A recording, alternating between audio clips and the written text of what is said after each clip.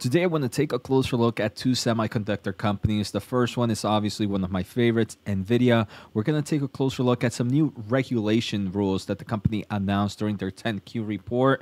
The second company I want to take a closer look at is ASML, another company that's actually being impacted by regulations as well. And there have been some few announcements that came out today.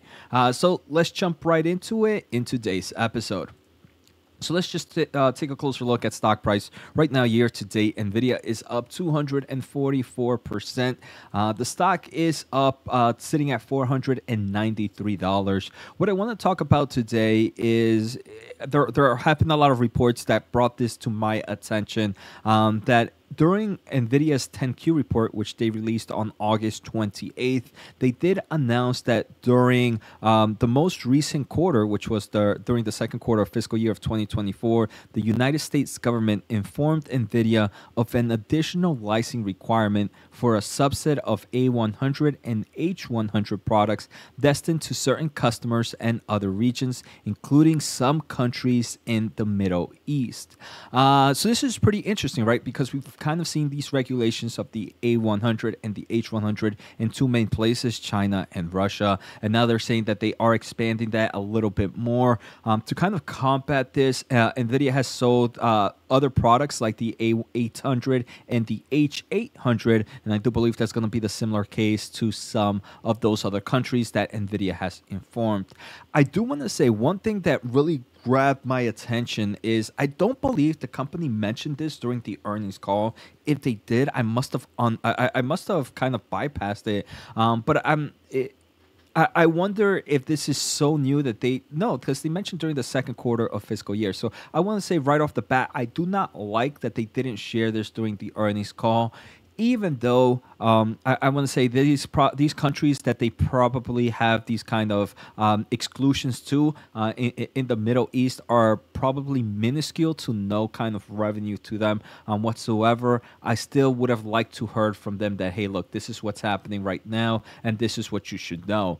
I kind of wanted to just confirm that, right, to make sure that, hey, look, these countries don't really make a big portion of this company's total revenue. And here we can see in July 30th of 2023, NVIDIA breaks down their segments into four markets. Out of that 13.5 billion, roughly 40% comes from the United States. $6 billion comes there.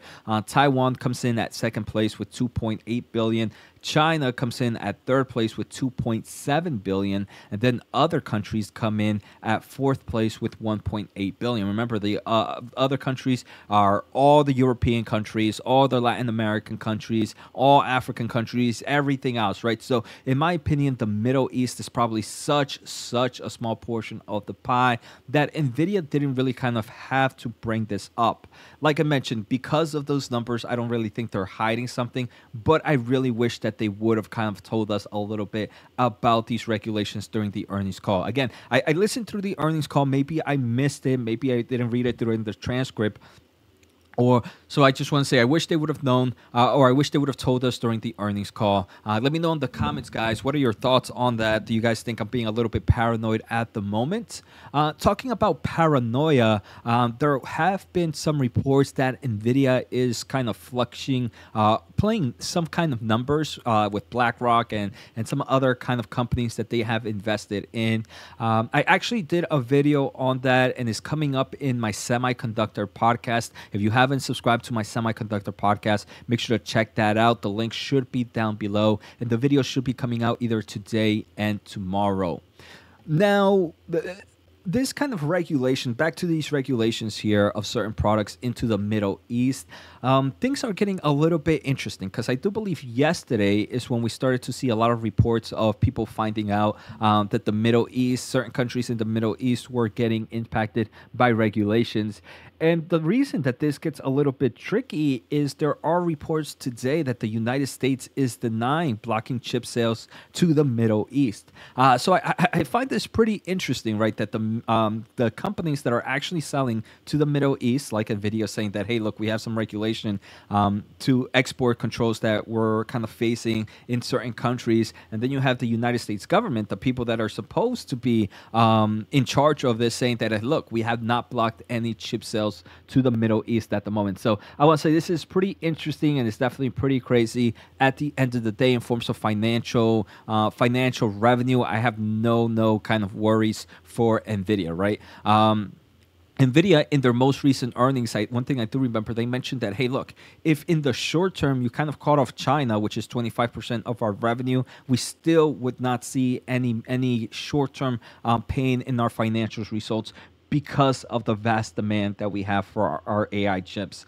So if they say that for China, I could really care less of some of these countries that are probably single-digit revenue for them. So that's the first company I wanted to take a closer look at, kind of staying here in the regulations. I want to take a closer look at ASML. But before we go there, guys, we just hit 27.7. I want to hit 30,000 by the end of the year. So if you can, make sure to hit the subscribe. I want to say thank you guys for the support. If you guys want to learn more about the semiconductor market, I do have weekly videos on a membership program. Just click join to learn more. I just did a deep dive on Marvell. Next, if you want a special offer for thefool.com, check out fool.com/Jose. If you want a free newsletter, check out josenaharo.substack.com. And I actually just created a brand new website where I'm just posting amazing semiconductor content. Check out semiconductorwatch.com for all the semiconductor news that you need. In the past few days, I've already talked about AMD, about Google, about Nvidia. So make sure to check out those articles. I'm pretty sure you guys are going to enjoy it. Finally, I want to thank The Motley Fool for sponsoring this video, and check out fool.com/Jose for the 10 best stocks to buy now. With that link, you get a promotional offer for the subscription service. Now, let's continue with today's episode. Now kind of coming back here to ASML, just a quick look at stock price. ASML right now is down roughly 1%. Year to date, the stock is up roughly 20%, right? It's not killing the market like some of the other semiconductor companies like Nvidia, maybe like AMD, but it's definitely doing fairly well. Well, for those that are not familiar, ASML back in June did get some more restrictions on some of their deep ultraviolet machines. ASML produces kind of two machines needed for two main products. They sell deep ultraviolet and extreme ultraviolet. In forms of regulations, extreme ultraviolet was have never been sold in China, right? So they're kind of lower tier. The deep ultraviolet have been sold to China and continue to be sold. Well, there have been new regulations that like the top tier of deep ultraviolet, so the most advanced deep ultraviolets, need to go through some regulations now to kind of be sold to countries like China. And that's why in their most recent earnings, we did see ASML kind of see a huge bulk of orders coming in from China, as all these countries, all these companies in China are trying to kind of stack up on equipment before kind of these regulations take effect. So ASML did announce too that they're able to ship top chip tools to Chinese customers until the year end. So like I mentioned, semiconductor equipment maker ASML on Thursday confirmed Chinese media reports that it had received licenses from the Dutch government to export some of its advanced tools to customers in China up to the end of the year. Like I mentioned, the company is required to seek approval to export some of its most sophisticated technology. Again, this is on the deep ultraviolet, not on the extreme ultraviolet. Was introduced in June under an agreement with the United States. One of those products was going to be the NXT 2000i and more advanced EUVs, which fell on restrictions as of September 1st for the remainder of 2023. So it's kind of interesting. I do want to say in the upcoming earnings, we're probably going to see ASML be a little bit more focused in the Chinese market, because that's going to be a market that might get hit in the future. So they're really going to kind of fill up those orders first and then just kind of build up a backlog on certain other countries, because once those kind of export regulations go in full effect, then they'll be able to, hey, look, we told you guys to wait a few quarters outside of China because we had to send to them first. So I do believe in the upcoming earnings, we're going to see a little bit more exposure to China as ASML just really focuses on that market first. I actually also have one more NVIDIA news, and this is dealing with AMD and NVIDIA. So we all know NVIDIA is coming out with their server CPU. There is an event happening right now, Hot Chips, where we talk, where the overall industry talks about advanced semiconductor solutions. During that kind of meeting, or during this kind of trade show, Nvidia has showcased that they are kind of a nice leader in the CPU. They mentioned that Nvidia grade CPU delivers 2x throughput at the same power. That's the kind of caveat there, at the same power. And this is compared to Intel Sapphire Rapids and AMD Genoa. And I do believe it's not like the Genoa X, it's just a vanilla Genoa, and I think it's just a vanilla Sapphire Rapid.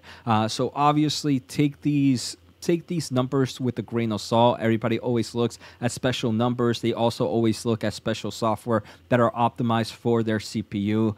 So here, NVIDIA on server performance, we can see that they're kind of pretty much on par with Genoa and kind of beating Intel Sapphire Rapids in most workloads.